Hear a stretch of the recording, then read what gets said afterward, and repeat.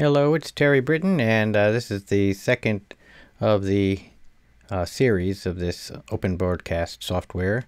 And we're now open just at the blank slate that you get when you open up the program for the first time. You got a scene that's called scene, and you've got no sources assigned. So let's go ahead and rename this scene as the first thing we do. We'll rename it webcam only. Okay, and now we'll add the webcam. And so there's two ways of adding. You can right click and hit add, and you would add a source device, but we're going to do something one step better. Just forget what I just showed you for now. Go right to global sources, click on add, and now you add a video capture device. By doing it this way, it'll keep it from glitching when you are changing your cameras or changing scenes from one scene to another. If it's not a global source, then the camera actually turns off and turns back on again. It reloads the camera and reloads the driver. So that's kind of glitchy. It makes the camera fade out and come back in again. It looks bad. If you put it in as a global source, then it stays on all the time, and just switching scenes doesn't really affect it. It's always there and available, and it's not turning off, not turning on. So we'll use it as a global source here. Okay, so we use this C920. Now on my computer, I have to drop the resolution of my C920 webcam, and I'll have to select that from the list. If I have to lower its resolution, I cannot be at full res, or I start getting very bad audio glitches. 1280 by 720. I'm going to click on the custom resolution button and lower to 1280 by 720.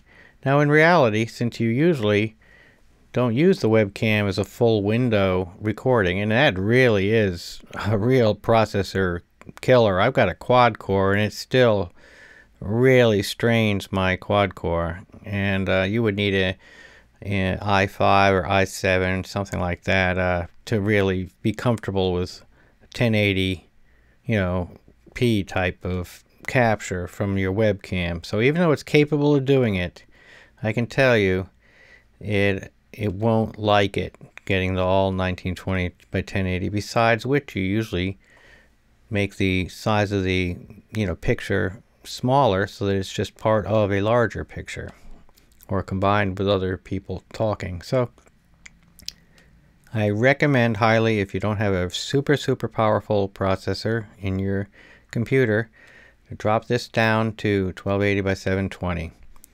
I got audio clicking really bad by not doing this, and let me tell you, do you want to do it? Now you can click on the configure button and bring up the menu in order to configure your software and do the zoom and all that kind of stuff, but just you won't have to worry about that right now. Let's just leave everything as is for the time being and click OK. The big deal was we picked this from the drop down and we lowered its resolution to something reasonable. Now if all you were going to do is use little windows, by the way, if you were always going to have your webcam in small windows, you can go ahead and take even less strain off your processor so that you can have more processor power available to upload, to actually stream a 1080p show. Because if it's not motion video or webcam content, then 1080p is not impossible to upload with many lower quality processors than a i7 or an i5. My quad core does 1080p streams fine if I'm using a smaller webcam window, and I can have background and everything. So if you see my other shows, you'll see what I'm talking about. So so you can actually pick smaller, like the 864 by 480 is a good comfortable size. 800 by 4, even the 640 by 360. If you're always having your webcam be in a small window, then don't have it send to the program anything larger than you actually are using. See what I'm saying? However, you can resize these things using the software, as you'll see in the scenes editor, which we're going to cover in the next video. But I'm just giving you some input there that when you're picking these, at least lower it if you got 1080p camera, I recommend lowering it to the 1280 by 720 or lower. Okay? Alright, so we're going to stick with 1280 by 720. Now we have this device in here that we can use. And so now when you right click on there and hit add, you can go to the global sources and pick your webcam. And just leave it that name. And now you've got this this webcam in there that you can see. So let's go ahead and preview the stream, and you'll see it fills the entire window. Well, it doesn't. That's right. I lowered the resolution. Now this is, I've got it set up to be a very large 1080p capture area, and you can make this fill the screen by hitting fit to screen. But like I say, most of the time you won't actually be doing that. So, but just so you can see, there you go. If I was doing it. But look, I'm already getting a warning down here, taking too long to encode. A little warning that trying to tell me that it doesn't like doing it. So I'm going to right click on this thing again and hit position size and say reset size to the regular 1280 by 720 size of the video. And I'm going to do Control C to move it to the middle. Okay, you'll see a whole bunch of little shortcut keys all through here, and you can memorize those. Control C centers it, Control C centers it horizontally, Control Shift C vertically. Think of the Shift key as vertically, one above the Control key. That gives you the mnemonic. And you can move to the left edge, the right edge, up, down with the arrow keys by holding the Control and Alt key down and any of the arrow keys. I'll go ahead and show you.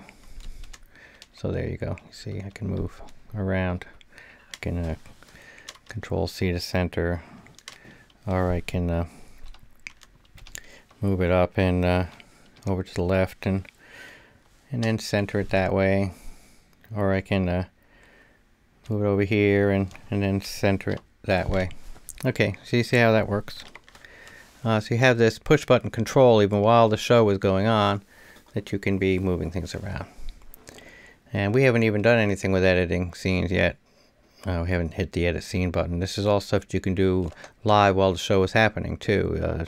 So you can do all this stuff while the show is live. I can edit it, I can crop it, I can do all kinds of stuff. I can move it around. Anyway, let's add another scene. And so we're going to this time add a scene, and we'll call it webcam and monitor. And notice it blanked out just then because I have no devices in there. So we'll go and get my webcam, and I'm going to add another device to this. Let me center it. I'll go ahead to global sources and I'll add another. And this time I'm going to add monitor capture.